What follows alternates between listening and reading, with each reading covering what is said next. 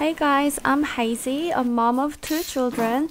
I have an almost 4-year-old named Alina and an 8-month-old named Elijah. Now that Elijah's nearly 9 months old, I thought it's time to share what activities we have in our Montessori home and the changes we made in the house to keep it safe and Montessori-friendly.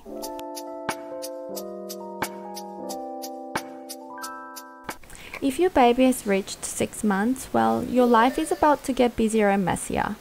Unlike the 3 to 6 month stage when babies don't move much, at around 6 to 9 months, they'll start slithering and gradually transition to crawling, constantly on the go. They'll be able to sit up on their own and begin using their hands more effectively, reaching out, grasping things, and putting them in their mouths. The best way to support this developmental stage is by giving your baby the freedom to move around on the floor. This is where we have Elijah's Montessori shelf, but let's be honest, he's not really interested in this section unless I'm actively playing with him. It's clear that he wants to explore other parts of the house. He's more fascinated by opening drawers and cabinet doors that he could find, discovering household items with different textures and shapes.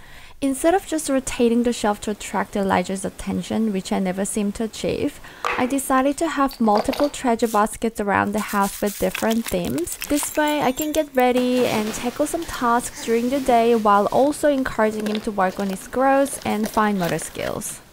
The first one is in his bedroom. Toys in his bedroom have to be the safest out of any treasure baskets around the house because Elijah will play with them without my supervision anytime he's in the room alone. Plus, I don't want him to wake up and cry looking for me. I want something that's going to capture his attention as soon as he wakes up, so I thought a clear plastic basket is perfect for that.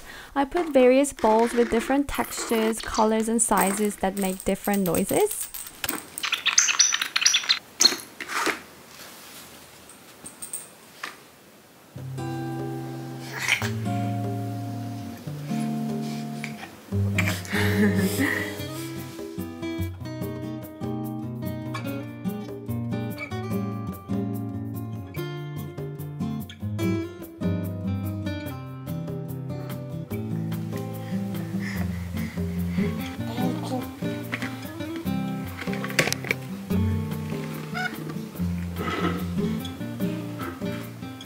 The second basket is in our bedroom.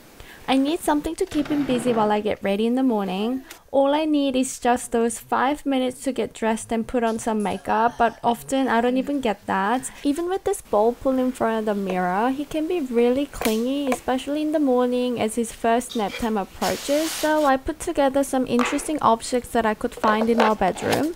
They're just some random stuff, but I made sure they're not only safe to play with, but also have different textures and temperatures, providing a variety of sensory experiences. Let's see if he likes them.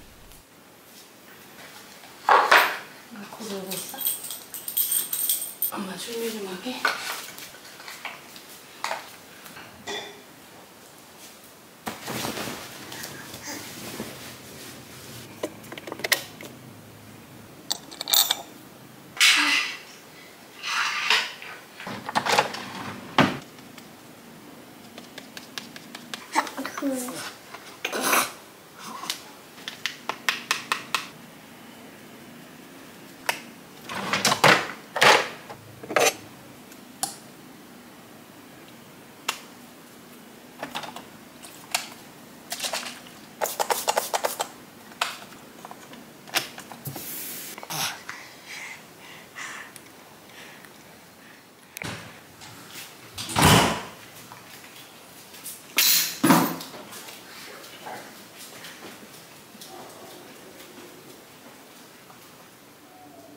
The third basket is under the bathroom sink. When Elijah is unusually quiet for a long time, this is usually where I find him playing with the stool, attempting to pull things out of the little shelf, or trying to get into the bathroom. 나 똥 싸고 있는데 신이엘이 나한테 왔어. 비켜. So having a treasure basket right here will be such a great surprise for him, and hopefully this will stop him from getting into the toilet in case the door is left open. 찾았어? 신이? 찾았어? 안에 뭐 있어? Moving on to the kitchen area, I feel like he's constantly in my way when I try to cook, so I've created a drawer with things that are safe for Elijah to play with while I prepare dinner. I think it helps to minimize him being underfoot.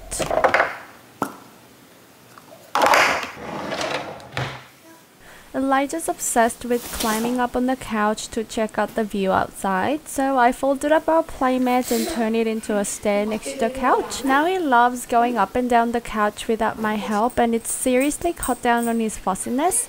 However, I'm aware of the major safety issue with this setup, so what I do is make sure to move the playmat away from the couch when I can't actively supervise him, so he can't go up on the couch while I'm not watching him. I want him to truly explore his surroundings, learn about the world, and understand the potential risks and dangers he might face, all in a safe way under my supervision. 위험한데? 오, 미쳤다. 내려와. 위험해.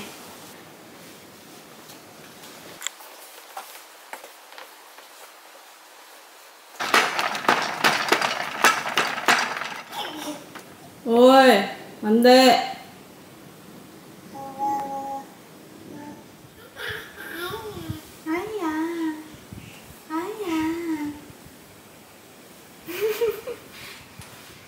조심해. 떨어지면 위험해. 이거 봐, 높아 이게. 높아, 아주 높아. 이거 봐. 이것도 떨어지면은 소리 들었어? 박살 나는 거야. 헤이! 헤이!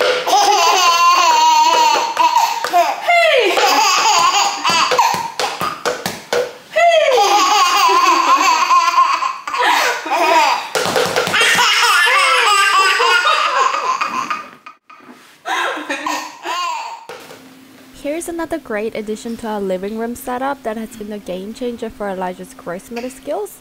A climbing frame which is almost the same as a piccolo triangle. While Montessori pull-up bars may seem sturdy and interesting, I find them overly expensive for something I can't use in the long term. The cheapest and easiest alternative is to have a piccolo triangle, such as this wooden frame I found at Kmart during a clearance sale for only $12. It helps him practice pulling up to stand and safely transition from standing to sitting. 그치? 응.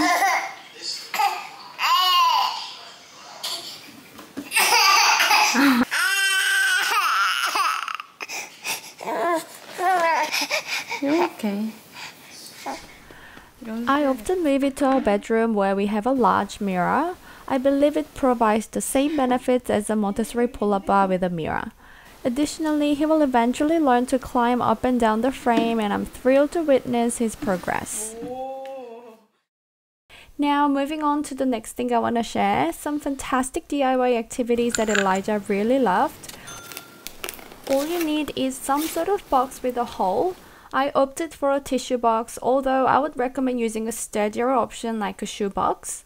Babies often enjoy smashing and crushing, so more durable container will be better for their curious exploration. Present the box containing colorful scarves all tied together inside. Watch as they discover the joy of pulling them out through the hole. Alternatively, you can always place various items you have at home inside the tissue box with different themes. We tried some wooden molds, wooden farm animal figurines, wooden eggs, Legos, and small word books, and he loved them all as well.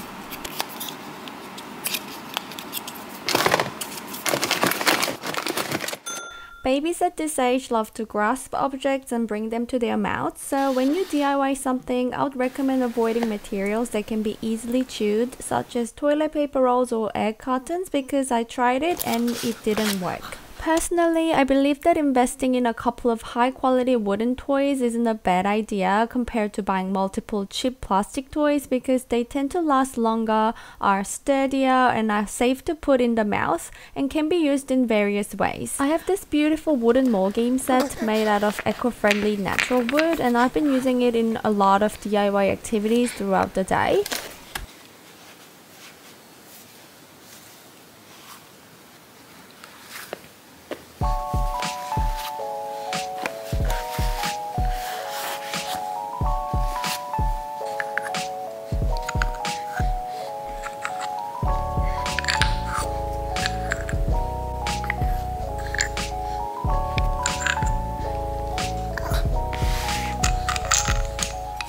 Next one is a spider web basket. All you need is some sort of basket, some string and toys. Thread it tightly in any pattern you want and just make sure to tie it off the end securely to minimize the risk of the baby getting tangled.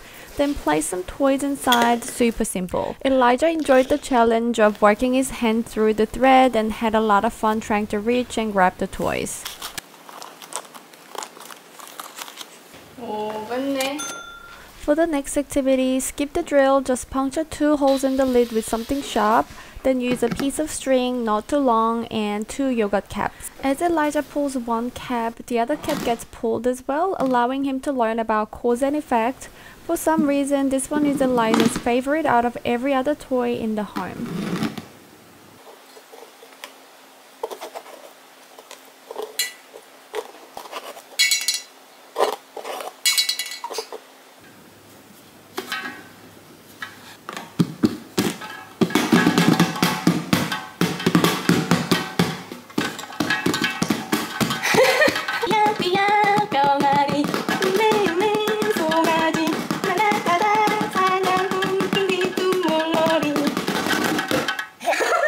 너 차례.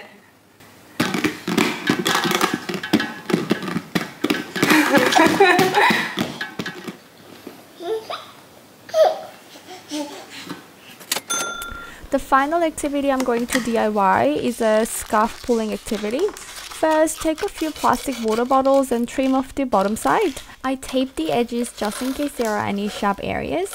I didn't think taping them on the wall would be durable enough, so I screwed them onto a cardboard house that Alina made with make-do screws, which seems to be fairly durable. Once the bottles are secure on the wall, I stuffed the scarf into each one. Surprisingly, this didn't capture Elijah's interest as much as I hoped, but I wanted to include it on the list because I'm sure there are lots of babies out there who will have a blast with this activity.